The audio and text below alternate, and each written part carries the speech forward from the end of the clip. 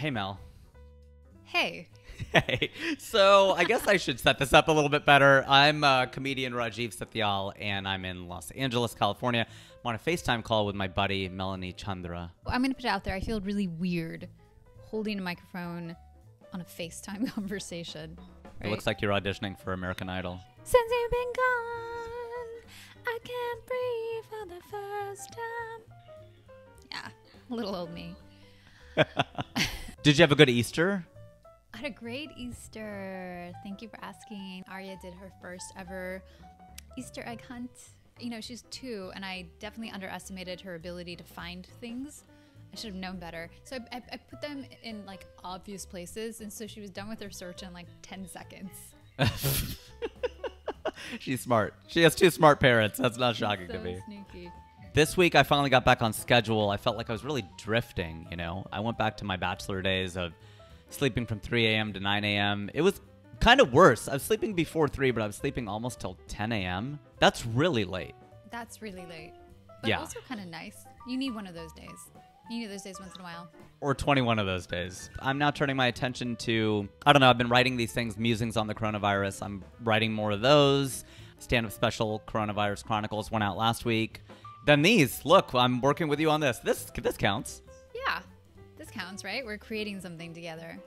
What's a key insight or a piece of advice you learned in the last week? So on Instagram, I came across this quote. A lot of people I respect were actually posting this, and it said, if you don't come out of this quarantine with 1, a new skill, 2, your side hustle started, or 3, more knowledge, you never lack time, you lack discipline. And you know me, I'm an overachiever. I'm like constantly doing things, but even reading that made me feel bad. I was thinking that there's just so much emotional turmoil going on. Like if you can't pick up a side hustle, it just seemed a little obnoxious to me. Yeah. So I was, and I get where that is coming from. And it's speaking to a specific person. I wrote it, so. Oh, just kidding. So I was really happy when someone responded and wrote this, and this started circulating. If you don't come out of this quarantine with a new skill, your side hustle, or 3 more knowledge, you are doing just fine.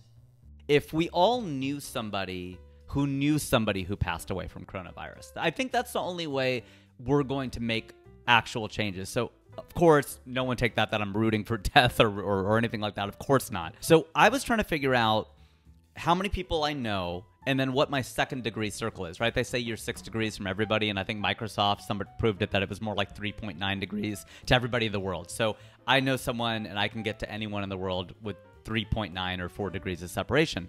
So I was kind of going, what does that second circle look like?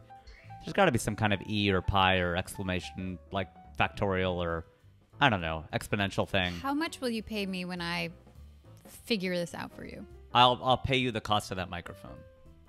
When will this end? Predictions, right? Like, how are you feeling about where this is going? How are things going to be different? How will you be different? Of course, no one knows, but this is supposed to be a marker in time to go look back and go, oh, that's what we were thinking April 15th, tax day of 2020.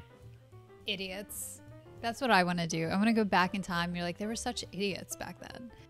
I think it's going to be a slow process, but there is light at the end of the tunnel. I think the only way it works, I mean, obviously the vaccine, but short of that, I think widespread testing. I mean, to me, the only way this could go, and we might look back and say we were being idiots, but the idea of just going widespread testing, if you are determined to have the antibodies, and therefore, hopefully, you cannot get it and you can't spread it, you can't be a carrier, you get to carry a card that allows you to travel around, and the police and the authorities have broad stop and frisk powers. They can ask you for your card, your papers, and civil libertarians are going to throw a fit. But propose an alternate solution. How else could it work? Society will slowly get up and running. More and more people will be, have the antibodies and herd immunity and all that, and it'll eventually come back. And it makes me very angry, but I'm trying to channel my anger into creating things that people want to watch so we can call it not just watching TV, but creating content.